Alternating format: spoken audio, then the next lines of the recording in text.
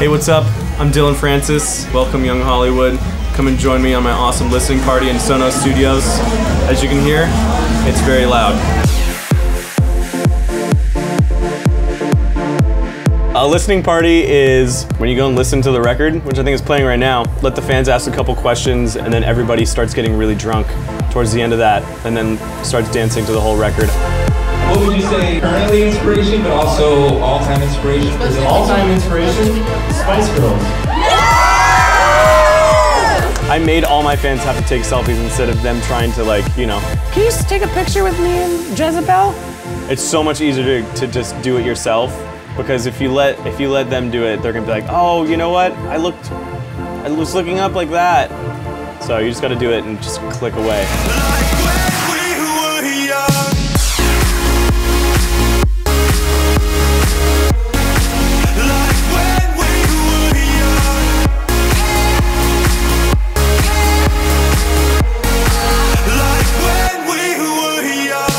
I love my fan base, it's amazing. They're all, you know, some of the nicest people, and they yell obscene things to me, and I love it because they get my humor. It's just really cool that people even want to come to my listening party, you know, and support my records.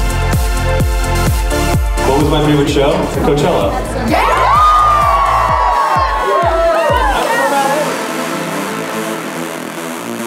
My manager, I've been working with him for now 5 years. I consider him, you know, one of my best friends. I talk to him about everything. Same with Diplo.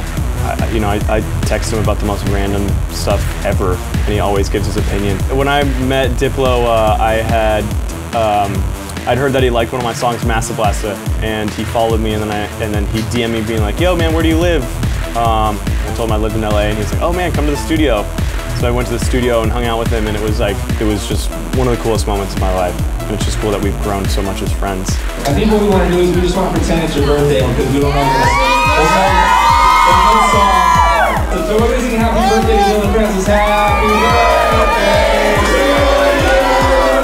Happy birthday to you. This Legitimately feels like a birthday because I've been waiting so long to put out this record. I'm actually having more fun than on my birthday. I'm like happier. I was still happy on my birthday, but this is like the best feeling ever. It's like I've been finally able to like give this big piece of art that I've been holding on to forever to the world.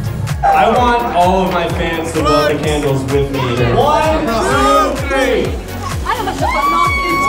3. With gaining success, there's a lot of people that may come into your life that aren't, you know, gonna be your true friends, and that are in there for the wrong reasons.